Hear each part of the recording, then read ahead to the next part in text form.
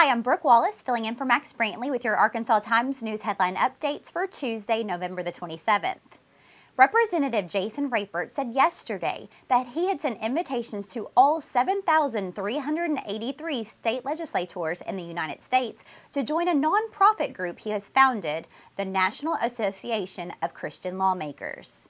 In a Facebook post announcing the mass invite, the group explained, "Our national motto is In God We Trust, and it is time that our lawmakers start honoring the Judeo-Christian foundation of our nation." Rapert's lengthy email to lawmakers across the country states that he envisions his new group to be organized professionally in a similar manner as ALEC, a handsomely funded right-wing legislative advocacy group that offers up cookie-cutter legislation at junkets for lawmakers.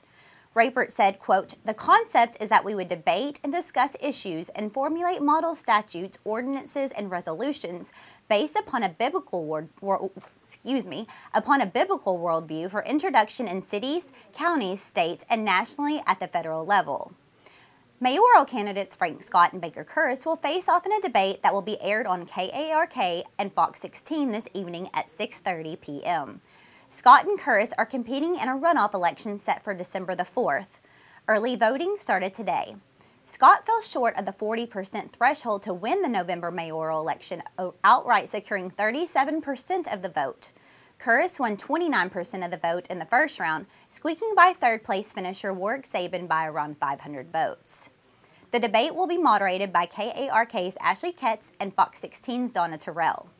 KARK promises a fast-paced 30-minute format. The Arkansas Democrat-Gazette reports that a deer broke through a window near the tax collector's office at the Cross County Courthouse. She wandered around the building until Arkansas Game and Fish was called in to help guide her out of the building. Sounds like she suffered some cuts, but was otherwise all right. They patched up the window and the taxes will continue to be collected in Cross County.